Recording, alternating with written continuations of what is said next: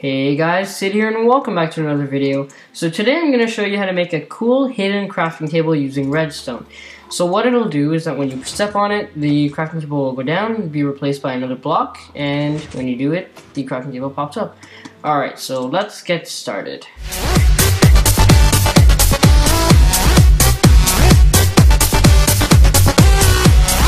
Alright, so to get started, you're going to need materials you're going to need or any block of your choice for building the base of it. So I suggest like stone or sandstone, it doesn't matter, it's your choice.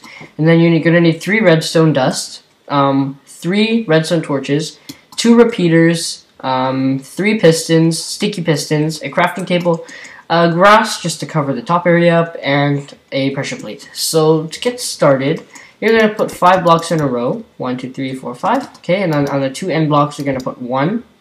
And then you're going to do the same thing in the front, but destroy the block, so it should be parallel to the middle, or in the middle. And then then you're going to place 3 redstone torches, just like that. 3 redstone dust on top of those blocks. And then a redstone repeater that is facing the block, so that this block should turn off. Okay? I mean, the torch should turn off. And then you're going to place a piston, here, and then you're going to place a piston on top of it, on top of that block, so it should be activated and you can destroy it. And then you're going to place another piston here, and you're going to place a crafting table right beside this piston, so clicking there should place it down, and then you're going to just place a last piston right over there. Alright, so you're basically done. Now, make sure that when you cover it up, this is the first block you put down, or else the replacement won't work.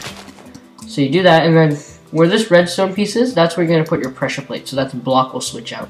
So I just cover it up, just like that. Make sure everything's covered up, because it'll help with decoration purposes, I guess. Alright, so to see how this works, basically you step on it, it'll come up, step on it, and you go down. Now what I did is I built this underground. So I built a 5x5 and 4 deep kind of pit, and I did the same thing. So you build it across, and then you put the pistons just as they should, redstone, and it should all work fine, like it works fine here. See, it replaces the glass block, and yeah. So I hope this tutorial was helpful for you guys. Wow, I built 3 of them. Okay, yeah, I hope this tutorial was helpful for you guys. Thank you guys for watching. And please remember to subscribe, like, and yeah, so thanks for watching. Have a good day.